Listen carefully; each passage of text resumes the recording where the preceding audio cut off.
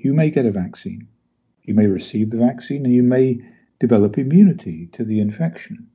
And you may seem fine. You may not have an adverse reaction. But when you're re-exposed to that same virus a year later, 2 years later, your immune system overreacts and it produces a very severe form of the disease which can be fatal. And this was seen with the attempts to produce a SARS vaccine. This is seen with the experimental respiratory syncytial virus vaccine that was given to children. And it's called immune priming or pathogenic priming, that the immune system is set up by the vaccine to produce an exaggerated and dangerous immune response down the line. And we must be very, very careful of that, because that is highly likely with any coronavirus vaccine. And if that happens, then if you're running safety studies for 2 or 3 weeks, you will never see it. You will not see it until people are re-exposed to that infection a year later or so.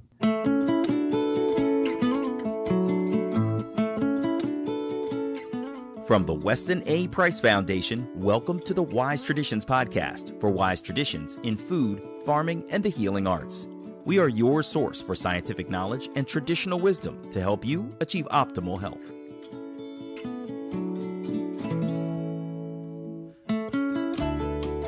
Hey, Hilda here. This is episode 239, and our focus today is on whether or not a vaccine against the coronavirus is a good idea. We need to learn more about the history of vaccines developed against viruses, what's at stake exactly, and what we might expect if we choose to get it or if we choose not to. Today, our guest is Dr. Andrew Wakefield, and he is going to answer these questions. He is the doctor whose discoveries have opened up an entirely new perspective on childhood autism, the gut-brain link, and vaccine safety. He has been studying the latter for some time.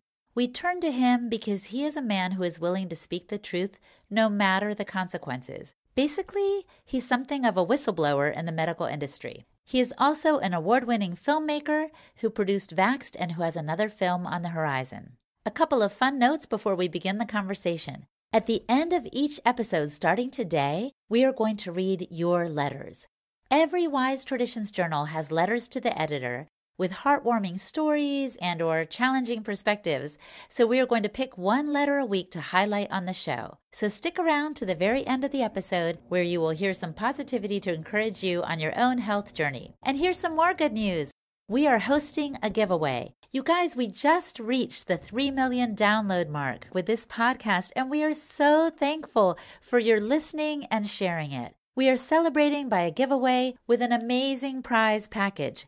An alpaca Wise Traditions vest, worth over like $125, a signed copy of Nourishing Traditions, and a cooking DVD featuring Sally Fallon-Morell, the president of the Weston A. Price Foundation. This whole package is valued at over $200, and to enter is super simple. Just become a member for $40 this week, or make a donation of any size again this week. The deadline is May 1st to be eligible to win. The links are in the show notes to make it easy for you to participate.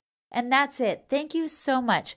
By joining in this giveaway, you are supporting the Foundation's important work of education, research, and activism. And you keep our podcast going too.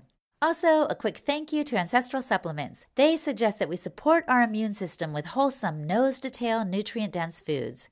Ancestral Supplements' lung, thymus, and colostrum will provide our bodies with the vitamins and minerals we need to stay healthy and fight viruses. A healthy thymus builds a robust immune system. Beef lung supports the respiratory system and lung cells. And colostrum supports optimal gut and immune system function. I love these real food supplements and take some every day. Visit ancestralsupplements.com to try them out. Ancestral Supplements, lung, thymus, and colostrum. They are putting back in what the modern world has left out. This is Holistic Hilda, and you're listening to Wise Traditions. Welcome to Wise Traditions, Andy. It's great to be here. Thank you so much. I'm very curious to explore with you our relationship to microbes and how that has anything to do with our current situation. Can you give us a little history? Yes, and it's a fascinating story, and one that I've studied now for over 30 years of my professional career. It's really a question of perspective. And when you go back to the time of Louis Pasteur and then Fleming and people like this, you see in what they wrote that microorganisms, even though they were poorly characterized at the time, were perceived as enemies. To Pasteur, he wrote about these enemies, and the hope that science would conquer the enemy. And that was the perception at the time, and you can understand it in an historical context when diseases like syphilis were rife, neurosyphilis was a major problem, battlefield gangrene was a major problem, rheumatic fever was a huge problem. And antibiotics, when they came along and dealt with those infections very effectively, led to the perception, reinforced the perception that they were indeed enemies. And how are things different now? Now we know better. Now we live in an era of the microbiome. Now we understand that while some of these microorganisms may be harmful, many of them are essential to our survival. In fact, what's emerging is that the health, the consistency, the makeup, and the well-being of the gut microbiome in particular is essential to everything that we do in terms of our metabolism, in terms of our development, in terms of our immune health. And more recently, we've gone on to discover this gut-brain interaction to the extent that we now know that the microbiome influences our brain development and our mood and our personality. It's fascinating that so no man is an island. We could not exist on this earth without the health of our microbiome, which in terms of numbers of organisms exceeds our own number of cells. So we've now learned something very different. And what we need to do is treat that microbiome with a great deal of respect. And this applies not only to organisms that we perceive now as being helpful, friendly, but those that historically pathogens, we need to accord them a great deal of respect, because if we do not, we will get into a very, very difficult situation. And what happened as a consequence of our belief in the miracle, and these are the words that were used by public health physicians at the time, is that antibiotics were a miracle. And of course, historically, that was a justifiable perception. But nature does not stand still. Nature evolves at an extraordinarily high rate with great efficiency because it is geared up to do just that, to survive, to prevail. And so we created, through our injudicious use of antibiotics, a plethora of microbes that are now highly dangerous, that are antibiotic resistant and are causing what public health officials now describe as the end of modern medicine, the post-antibiotic apocalypse. These are their words. Yes, what you're saying makes sense. I understand that we have been overusing antibiotics, and even the medical community is recognizing that. But I want to ask you, a moment ago you said that we need to give even bad pathogens the respect they deserve. What do you mean by that? What does that look like? Well, I'll give you an example, and we've now entered into the same arena with vaccines, for example, against viruses that we had with antibiotics. Indeed, vaccines across the board. We're now seeing the emergence of bacterial pertussis strains that are resistant to the pertussis vaccine immunity, or measles strains that are resistant to the immunity induced by the vaccine strain. We never saw this before. But in the face of intensive vaccination, we have pushed these organisms to mutate. That is what we do. We create a genetic selection pressure. They mutate and they develop a resistance to the immunity induced by the vaccine. So we're seeing strains of measles emerging in the world that are resistant to the immunity created by the vaccine, whatever that is, and it is caused by vaccination. So we're creating a potential nightmare, because we are creating strains of these viruses to which man has no immunity. And we are going to behave potentially as what is described as a virgin soil population. It's like we've never seen this infection before. That would be the worst case scenario. And then we're back to where we started, potentially. Are you referring to what I've heard called superbugs? Absolutely. This is a sort of term in common parlance for bugs which are resistant to whatever medical interventions we might throw at them, or indeed preventions like vaccines that we might try and throw at them. And they have been created as a direct consequence of the injudicious use of these things and the failure of scientists, public health officials to recognize that we create that genetic selection pressure by the way in which we use these interventions. So, in other words, what we thought could save us, and which at first seemed like something of a miracle cure, is now actually harming us and is causing a ripple effect of consequences that we might not have predicted. That is exactly right. If you offend nature, if you make small changes to biological systems, ecosystems, nature will exact a huge price, and it won't always do it immediately. It will be delayed, and you will see the consequences reaped in generations to come, potentially, but it will happen. So what next is the question. What is the medical community looking to do, and what is your perspective on it? What is it different? What do you think we should do next? Well, the response of the medical community is the one that the medical community really responds with when it has no answers. It's increasingly recognized that it's caused this situation. Certainly in the upper echelons of public health and the pharmaceutical companies, they've recognized that they have created this problem, even though they don't wish to discuss it. And so, as ever with medicine, the recommendation is take more, double the dose.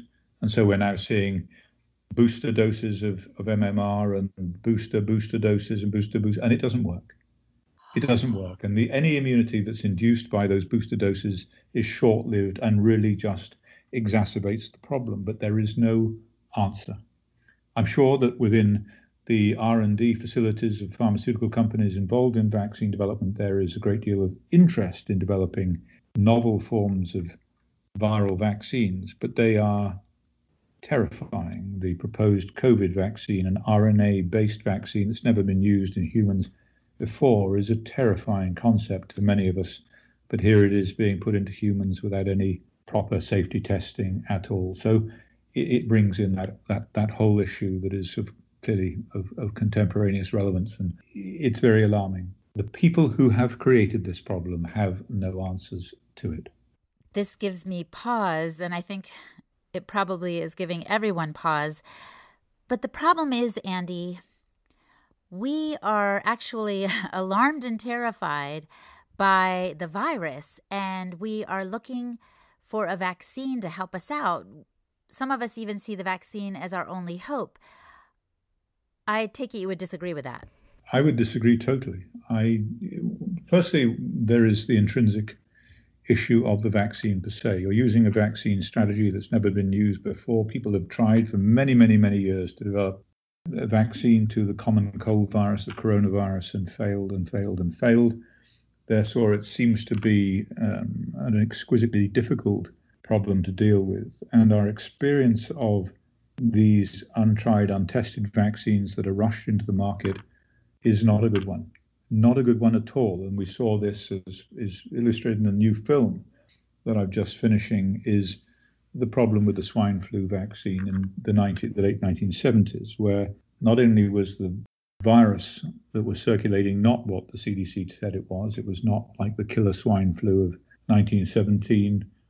The vaccine was dangerous. It was rushed to market, just as we're seeing now. And what we witnessed was paralysis and death as a consequence of the vaccine. The cure was infinitely worse than whatever it was intended to treat. So history is repeating itself, and their hope is that no one will remember that or be reminded of that history as they rush towards market in these circumstances. I do not think a vaccine is the answer. I'm much more inclined to believe that natural herd immunity is an answer, that those who are resistant to this infection, be they young people, healthy people, should be exposed to the infection, should get it, should develop natural herd immunity, and those who are susceptible, the elderly and those with comorbid conditions should be protected and isolated for a period of time such that that natural herd immunity can develop. And what we're seeing in Sweden, as an example, is just this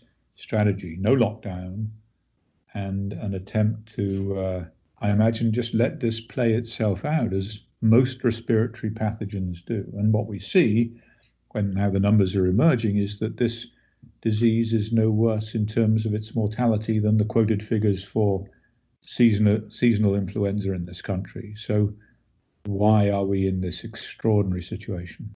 It's such a great question, and yet I remember when Fauci said recently on a newscast that he didn't want the population to develop herd immunity. And I'm told that he said that because he doesn't want to see the fallout of all of the deaths. Like, we've heard that in Ecuador, there are so many people dying that they have run out of coffins, that they need to use cardboard boxes or something. And I guess, he doesn't want people to get out because no matter how strong and virile they may seem, they may end up dying, and nobody wants a lot of deaths on their watch. Yes, I disagree with Tony Fauci on many, many levels. The data that are emerging from other countries, data are infinitely difficult to interpret when you have a situation as we have in this country where deaths in people who are coronavirus positive or have a coronavirus-like disease, doctors are being told to label those as coronavirus deaths when many of them may not be. We're in a situation where influenza mortality is grossly inflated by the government because they've labeled any flu-like illness an influenza death. They've created a nightmare in terms of data. What are we to actually believe? We do not know, because definitions have been changed, adapted to suit government policy. If you want to persuade a population to get a vaccine, a flu vaccine, for example, you will inflate the number of flu deaths by causing any respiratory illness leading to death an influenza death. And that is the circumstances in which we currently find ourselves and where we are headed with coronavirus as well. So the data are implausible and really difficult to interpret, particularly when you're comparing one country with another. I hear you, and there is a lot of confusion about the numbers. How many deaths are really COVID-related? Are doctors being coerced to label deaths as COVID-related, even if it was unrelated? I mean, it's hard to know what's going on exactly. But I hear you saying something between the lines, and I want to ask you about it. Are you implying that the numbers are being inflated purposely to frighten us and to move us toward mandatory vaccination? There is a clear agenda to not only create a vaccine, and Bill Gates has said it himself many, many times, we will only return to normality worldwide when all 7 billion people have been vaccinated. That is his dream, that is his intention. What's extraordinary to me, and must be extraordinary to many of your listeners, is that one man, by virtue of his wealth, and virtually by virtue of his wealth alone, is in a position to dictate global health policy and personal health choice. That, to me, is absolutely extraordinary. A man with zero qualifications in this field. That is an extraordinary situation, and people really need to wake up to what is going on. There is an effort to push the vaccine agenda, and this won't just be coronavirus vaccine. This, whatever the source, whatever the origins of this, and I'm not going to speculate on that, whatever the origins, it is being used to leverage worldwide cradle-to-grave mandatory vaccination for all recommended vaccines, not just the coronavirus vaccine. And so some people might say, I want the vaccine. I want my children vaccinated. I'm not afraid of this push because I think it's probably our best bet for protecting our health right now. And so that's fine if they want to do that, right? But do you think our own right to make this choice is at risk right now? Our freedom has never been more at risk in the history of the world. You're absolutely right. If those vaccines are available, then it is entirely your choice. Go ahead. And I wish you the very best of luck. Having studied vaccines intensively for 30 years, I would not take that choice. But again, choice is essential, particularly in determining healthcare choices and what goes into the bodies of you and your children. But we should be extremely alarmed right now about the dramatic attempt, the draconian attempt to take away health freedoms in the interests of the pharmaceutical industry. The pharmaceutical industry, the vaccine manufacturers own the media, they own the politicians, they have immense influence, they are extraordinarily powerful, and they are writing public health policy state by state by state in this country, and they are trying to take away the only people standing between the vulnerable child, and the pharmaceutical industry are the parents now. And they're trying to remove the parents from that equation by removing parental choice, removing exemptions, minimizing medical exemptions, taking away philosophical and religious exemptions, and making it very, very difficult to do anything but bend to their will. And then they own you. They own the population. That is their agenda. Well, these are very piercing words. And I'm just wondering, aren't there people in the pharmaceutical industry who are like, we believe in vaccines. We actually believe this is the best thing for people. And I just can't imagine that there are people in the industry or that everyone in the industry is thinking, they just want to control us and manipulate us to do their will. No, I mean, there are people who may believe that, and that's absolutely, their belief is fine. They're entitled to that belief. Do not force your belief on me. Do not tell me what I have got to do. I'm perfectly capable of researching this and establishing to my own level of satisfaction whether I think this is something I want to do or do for my children or not. But do not take away my health choice. We've experienced throughout history when health choice has been taken away, when we have forced medical procedures onto people, whether it's sterilization or experimentation in prison camps, we realized that this does not work. It has never worked. It has a terrible history, and it will fail, and it will fail, and it will fail again. You cannot force people to make medical choices, medical decisions against their will. That's right. Isn't there like an old law or principle that's supposed to guide all of our medical decisions? Do you know what I'm talking about? Well, there is what's called the Hippocratic Oath. In fact, I don't think it was Hippocrates who coined the term, but it was first do no harm, primum non nocere, first do no harm.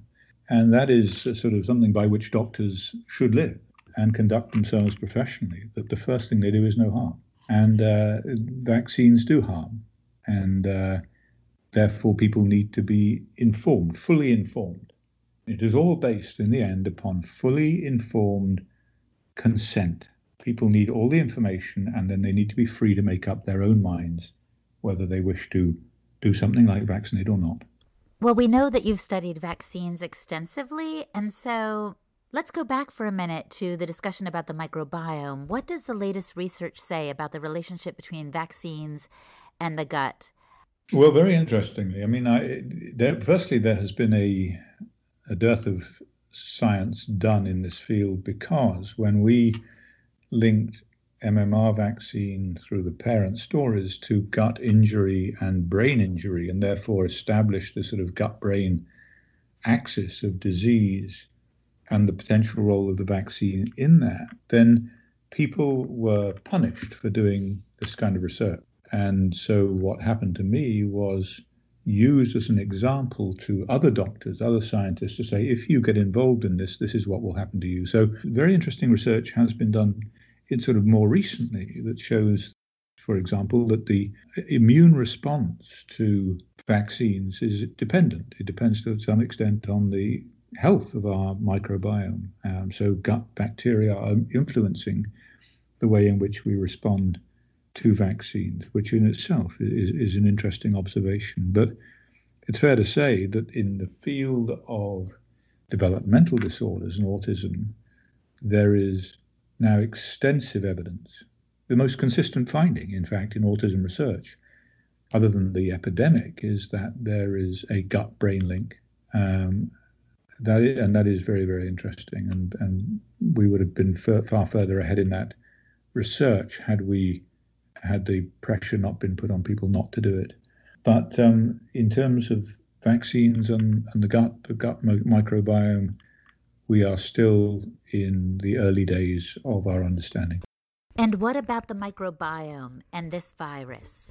Again, I've been so busy with this new film that I've not been focused on this, but I did see a paper the other day, I think it was from Europe, looking at the possibility that what we were seeing here, I think it was from France, is that the virus is working indirectly as a respiratory pathogen, as a respiratory causing agent by infecting or influencing gut bacteria. And it's the immune response that is generated as a consequence of that interaction with gut bacteria that is leading to an autoimmune type reaction in the lung.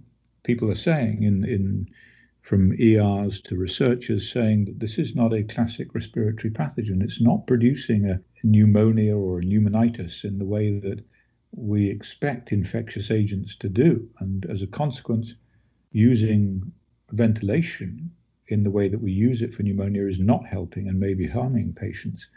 That in fact it's working indirectly by causing an immune reaction and fibrosis or scarring in the lung in those patients who get it severely, rather than a direct effect. And that is very interesting. And once this film is done, I will spend some more time researching that.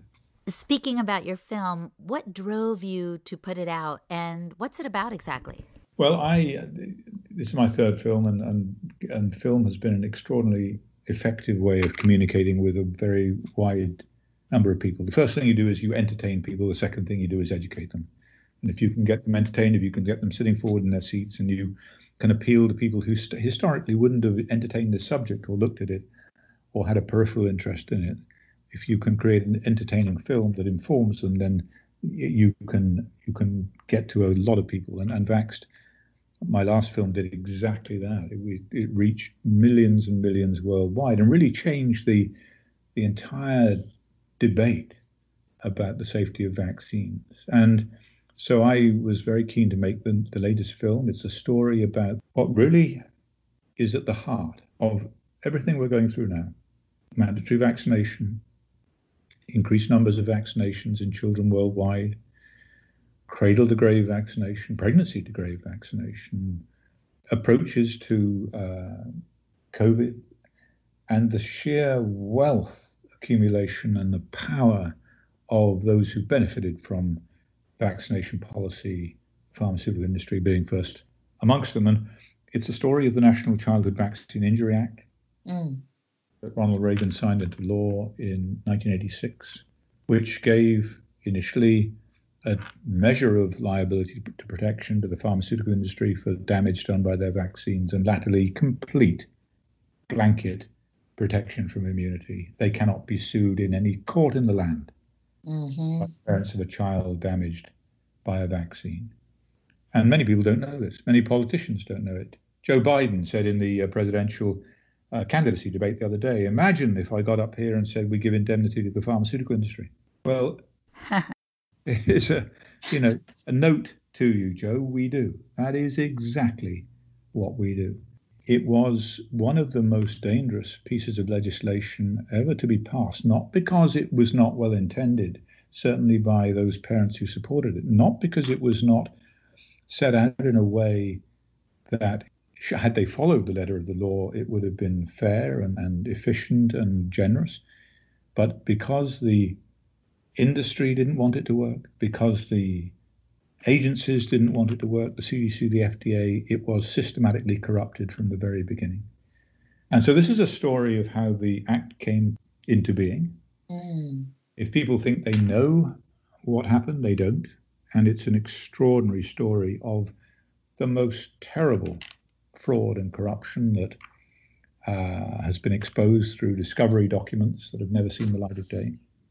It's about how, once passed, the act was systematically corrupted by the very agencies of the government who were instructed by statute to follow the letter of the law, and the dreadful damage done to children as a consequence. And it's an astonishing tale. And I thought I knew the origins of it. I really had no idea. And of course, then the consequences, both intended and unintended.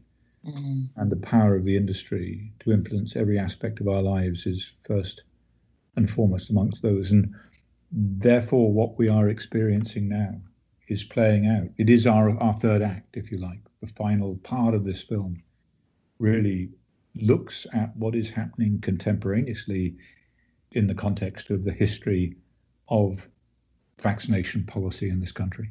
And bringing it to today makes me think of Bill Gates and how he wants to experiment with developing this coronavirus.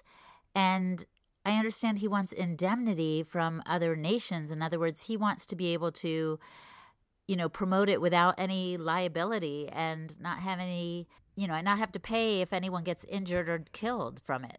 That's exactly right. He said that as much. He says, we need this vaccine. Everybody should get it. Nobody should have any choice. But we'll need indemnity. Thank you very much. He has made it quite clear that he wants 7 billion people vaccinated, that he does not want this to be, nobody should be exempt. And indeed, there is going to need to be liability. Coming up, Andy talks about why even pro-vaccine advocates suggest that we move forward with extreme caution as we look to develop a coronavirus vaccine. He also offers his ideas on what we can do to protect our health freedom and help others understand exactly what's at stake. You're listening to the Wise Traditions podcast from the Weston A. Price Foundation. We pause now to recognize our sponsors. Chelsea Green Publishing. Chelsea Green is recognized as a leading publisher of books about organic farming and gardening, homesteading, local food, restorative living, and diet-focused integrative health. Some recent and best-selling health titles include Cancer and the New Biology of Water by Dr. Thomas Cowan, It's All in Your Mouth by Dr. Dominic Nischwitz, The Metabolic Approach to Cancer by Naisha Winters and Jess Higgins Kelly, and The Invisible Rainbow by Arthur Furstenberg. So go to chelseagreen.com and enter the code WISE19 at checkout to receive 25% off your next print book purchase. And be sure to sign up for their newsletter too so you can stay up to date on new releases and audiobooks. And Ancestral Supplements. Support your immune system with wholesome, nose-to-tail, nutrient-dense foods. Ancestral Supplements, lung, thymus, and colostrum will provide your body with the vitamins and minerals it needs to stay healthy and fight off viruses. Why does thymus matter? To a very large extent, the health of the thymus determines the health of the immune system. Ancestral Supplements Beef Lung supports the respiratory system and lung cells. Lung is a source of lung-specific building blocks, peptides, and enzymes, and lung tissue has historically been used by those with respiratory disorders, colds, flu, and more. And Ancestral Supplements Colostrum supports optimal gut and immune system function, thymus health, and human growth and cell repair. I love these real food supplements, and I love that they are not synthetic in any way. So visit ancestralsupplements.com to try them out for yourself. Ancestral Supplements Lung, Thymus, and Colostrum. Ancestral Supplements puts back in what the modern world has left out. This is Holistic Hilda, and you're listening to Wise Traditions. And the big danger, the big worry about this vaccine, and one of the reasons that others, even those who are ardent pro-vaccinologists, have been concerned about, is that you may get a vaccine. You may receive the vaccine and you may develop immunity to the infection. And you may seem fine. You may not have an adverse reaction. But when you're re-exposed to that same virus, a year later, 2 years later, your immune system overreacts and it produces a very severe form of the disease which can be fatal. And this was seen with the attempts to produce a SARS vaccine.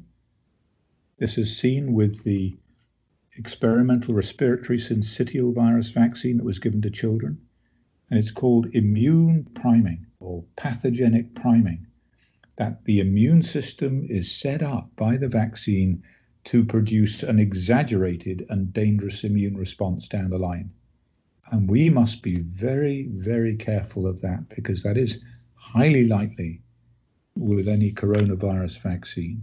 And if that happens, then if you're running safety studies for 2 or 3 weeks, you will never see it. You will not see it until people are re-exposed to that infection a year later or so. And this was seen recently in the mass dengue fever vaccination in the Far East. Indonesia or the Philippines, somewhere like that. And children were given this vaccination, millions of children were given a vaccine that it appears the pharmaceutical company knew was problematic in this respect. And when they had got the dengue fever vaccine, when they were re-exposed to dengue fever, many of them died, and many of them remained susceptible to very, very severe dengue fever, seemingly for the rest of their lives. The vaccine was withdrawn, but it should never have been allowed on the market in the first place. So this is not without historical precedent. This is not conspiracy theory. This is a fact. And this is why even people like Paul Offit are saying we must be careful about a coronavirus vaccine, but not Bill Gates. He's not saying that. So let me ask you, Andy, this is all really heavy, and I want to get really practical for our listeners right now. I know a lot of us have friends and family who are going to be first in line to get that vaccine because they believe everything they've heard on the media and everything they've been told, that this vaccine is our only hope, that we can't have mass gatherings until we're all vaccinated, that we can't return to normal. And so do you have any tools or a tactic for presenting this information, for communicating it to our friends and family? Yes, I do. I mean, how do you educate people about this? There is no excuse for people not to be educated. When I got involved in this, there was very little information. Now there is an abundance of information. And how do you sort out what is real and what isn't? Well, this is what the film is about. And I'm not just pushing the film. The film was written, it was designed to answer your very question. It is the discovery of a couple, a husband and wife. She's pregnant, late in life, first baby. It is their journey, their voyage of discovery of this issue. It is how they go down the rabbit hole against resistance. What about polio? What about smallpox? Resistance within the family. Mm-hmm. How do they answer this question for themselves? And they do the research. And when they do the research, they come to their own conclusions. And that's not their starting point. And the reason for doing this is because they are us. We can do this as well. There is no excuse not to do it. In fact, it is mandatory that everybody gets educated because these decisions are so far-reaching, not just for our family, but for the survival of mankind as a whole. So with that in mind, the approach I've taken is to make a film that does exactly what you're asking right now, the issue that you're addressing. Sit down and watch this, and then take the initiative and get more informed. And if at the end of that process you decide that you want to get vaccinated, that's absolutely fine. But take that decision not from a position of ignorance, but from a position of knowledge. And then at least, you can reconcile your decision on the basis of due diligence. So that would be my recommendation. That was the purpose. That was the reason the film was made in the way it has been made, to carry that message that we too can do this. It is within our power. But you know what, Andy? It is difficult to change our paradigm and our worldview, isn't it? In other words, I think it's just so much easier to go with the flow and to believe everything you've heard all your life, phrases like safe and effective and other mantras like that. It is, but people must appreciate that we are, in neo-Darwinian terms, we are at a defining moment in human evolution. What's happening now and vaccination policy globally will determine who lives and who dies, who reproduces and who doesn't reproduce, what element of the population survive and which don't. That's where we are. That's how big this decision is. And so it's not one to be undertaken lightly. And so if you are frightened, if you are prepared to be a supplicant, if you're prepared to just roll over in the face of what you watch on CNN, which is owned by the pharmaceutical industry, if that's what your position is, then you will make your decisions accordingly. And I wish you the very best of luck. And I'm not trying to persuade you as to which decision you should take, other than to get informed. Mm-hmm. It is such a big issue that if you decide to be scared, if you decide to buy into the narrative fed to you by Big Brother, then you will live or die accordingly. Absolutely. Now let's speak to those who are like, no, that's not me. I've done my research. I know what my rights are. I want to defend my medical freedom. What advice would you have for those folks? It's really very straightforward in the short term. In the longer term, it requires a great deal more consideration of the issues at hand. And I present this not from a political perspective, and this is irrespective of your historical political affiliations, but the Democrats have made it quite clear that they are in favor of federal vaccine mandates, that it's now at the state level, and those states that have taken away parental rights have done so have been democratic states, and the Democrats are wholly in favor of removing medical exemptions. By and large, the Republicans are against it. And this is seen right up the way up to the White House as well. So we are in a situation where the decision we take in terms of how we cast our vote will determine whether we move towards mass mandatory vaccination, which no doubt would include a coronavirus vaccine, or whether we encourage and cherish individual choice. And I'm not going to persuade people try and persuade people how they should vote. But that is the choice. Mm-hmm. This is the dichotomy. There is no middle ground. That is where we are. It's a stated case of the Democrats, Healthy People 2020, that there will be a move towards the global policy of the World Health Organization's strategy of mandatory vaccination across the board. So there you have it. And I think in the short term, certainly within this year, that will be the process that leads to that decision will be decided clearly in the November election. Beyond that, I think people need to run for office. I think that those who are concerned about health freedoms need to go forward. Talent needs to be identified and pushed at a state level, because these decisions currently are taken at state level about vaccine mandates, for example. And people who cherish their health freedoms need to be encouraged to run for office. Thank you for that answer. But Andy, what about people in other countries, people in other places? Yes, we're seeing a global uprising against mandatory vaccination. I've toured and filmed in Europe and Poland and Italy and France, Germany. The feeling is very much the same, very, very much the same.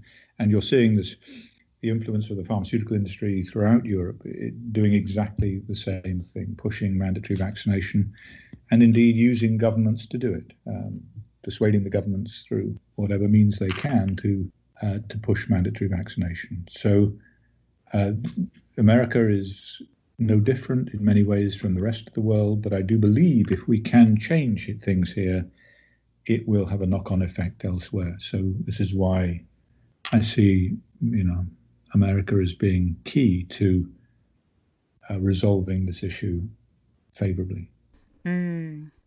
So just a couple more questions before we wrap up. When is your movie coming out? The movie is due to air on the 21st of May. I'm hoping that despite everything that's going on and trying to finish a film remotely, which has never been done before in this way, that we will be able to hit that deadline. We're confident that we will. Our intention is to launch on a new platform called Sphere, SPHIR.io. Please make a note of that, SPHIR.io. It's a new platform. It cannot be censored. It is blockchain encrypted, and it is intended to serve as a platform for this kind of community. It's going to be a hybrid of Facebook, Instagram, and YouTube. And I believe that it will be an important part of the future of social media. I think so too. There's been a lot of censorship already on interviews on YouTube and Vimeo, and so we will definitely put a link in the show notes to that platform that you mentioned. Now I want to ask you one final question. If the listener could do one thing, Andy, to protect or improve their health at this time, what would you recommend that they do? To mothers, and I've said this many times, the most important thing you have is your maternal instinct. We are here on this earth because of maternal instinct, not because of public health or doctors or drugs or vaccine. We're here because mothers know their children. They know when they're well, they know when they're ill. They have an instinct that has been cultivated for many, many millions of years. And it has served you well. So please trust your instinct. Trust that little voice inside you, because it is a key to the survival of your children and yourself. And it is an extraordinarily powerful thing. And people have allowed that instinct to be usurped by the man in the white coat, be taken away. I'm the doctor, I know best. No, you don't. No, you absolutely do not. Mothers know their children better than anyone. So I would urge you, particularly mothers, men don't have it in anything like the same way. It's fascinating, and I've observed it time and time again. But I would trust that instinct. Thank you so much for your time, Andy, and for this conversation. We really look forward to connecting with you again, and we look forward to seeing your movie as well. Thank you so much.